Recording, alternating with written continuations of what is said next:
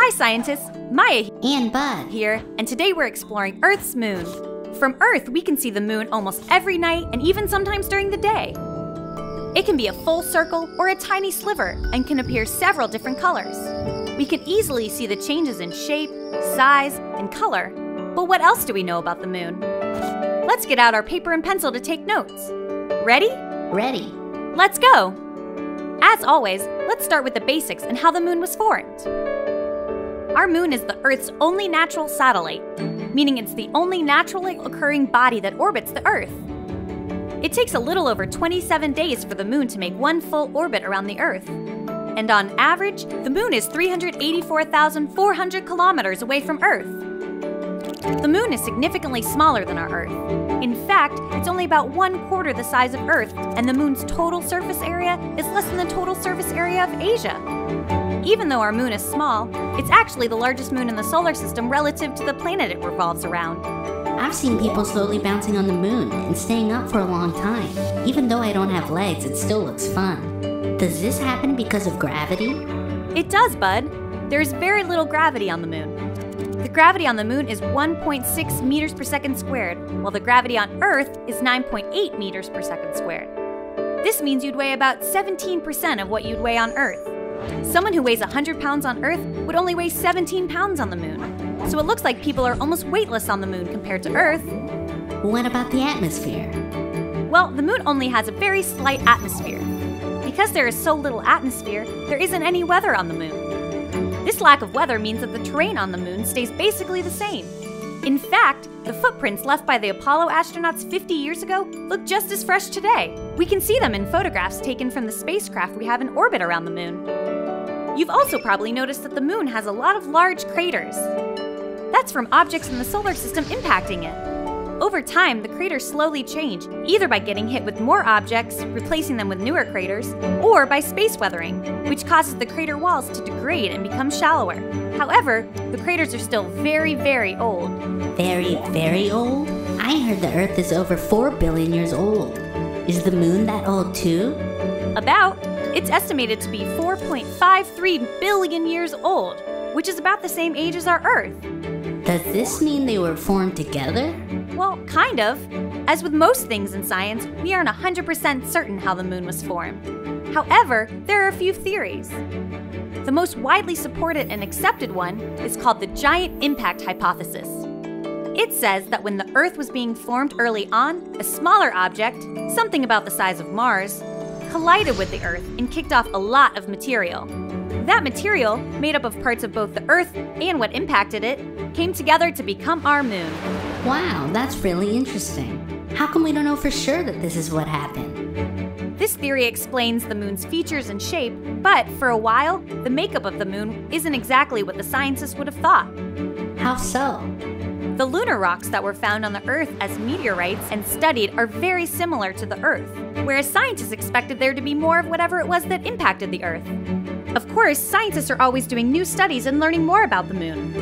In 2014, scientists looked at lunar rocks collected from previous Apollo missions and found them to be different enough from Earth rocks to add support to the giant impact hypothesis. That's the great part about science. We can always learn something new. I love science. Me too, Bud. Now let's give our fellow scientists time to take some notes. Press pause to take notes on the basic characteristics of the moon and how it was formed. Press play again when you're ready. Now let's look at what we can actually see from Earth. Yeah, like, why is the moon always changing shapes? Well, Bud, it's not actually changing shapes. What changes is what we see. What does that mean? I'll tell you, Bud. Scientists, get your notebooks ready to take notes on the different phases of the moon. You can look up on almost any night and you'll see the moon has a certain shape. Sometimes it's a full circle, and sometimes it's a crescent shape, or somewhere in between those two shapes. The shape of the moon that we see is called the phase. The phase shows how much light from the sun is reflecting off the moon. So the shape of the actual moon never changes, just the way we see it from Earth. Oh, that makes sense. It seems like there's some sort of pattern to what we see. Is that true? Great observation. It's true. The phases follow a specific cycle that repeats every 29 days. Let's go through the cycle, starting with a new moon. A new moon is when the moon appears completely dark. There is no light reflecting off the side of the moon that is facing the Earth. This means the sun is on the other side of the moon, so the far side that we can't see is illuminated, and the side we see appears dark. As the position of the Earth and the moon in relation to the sun shifts over time, more of the moon will be visible to Earth. The moon appearing to get bigger after a new moon is called a waxing moon.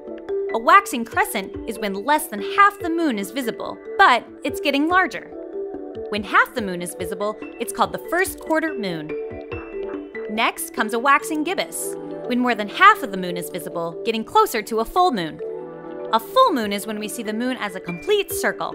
The sun completely illuminates the side of the moon that is facing the Earth. Once it reaches a full moon, it'll start getting smaller again. We call this a waning moon. First, it'll be a waning gibbous. Gibbous still means that more than half of the moon is visible, but now it's getting smaller, so it's a waning gibbous. Next is the last quarter moon, followed by a waning crescent, and ending back with a new moon, when none of the moon is visible to the Earth. I can't wait to go outside tonight and see what type of moon there is. Me too, bud. Scientists press pause to take notes on the phase cycle of the moon, so next time when you look up at the moon, you can identify which type it is.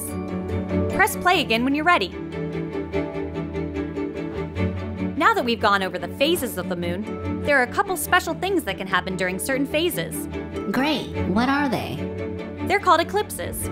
Scientists, be ready to take notes on these.